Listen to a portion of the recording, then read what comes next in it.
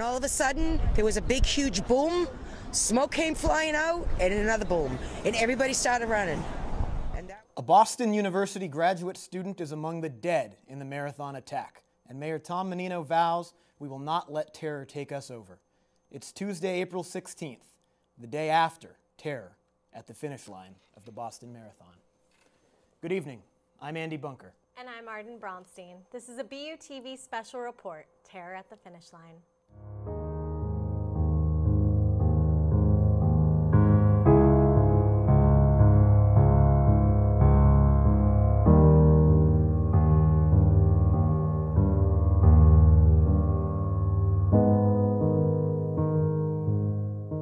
The president spent more than an hour meeting with victims and their families here at Massachusetts General Hospital, bringing the comfort really of the whole country into their bedside.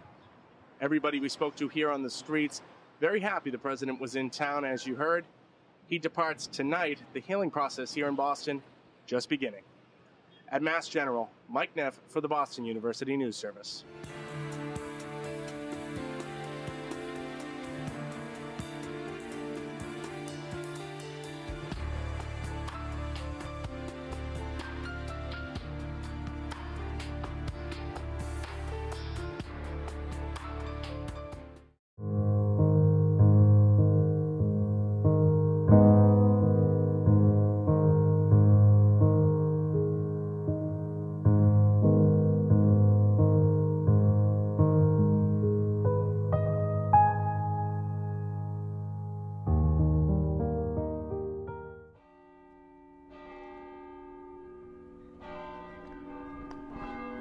It was very sober.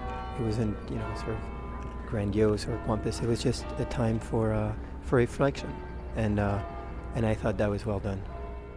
And it was a pretty intense moment over there. Everybody was pretty emotional. Everybody was really sad. I liked to be there and be part of that for a minute.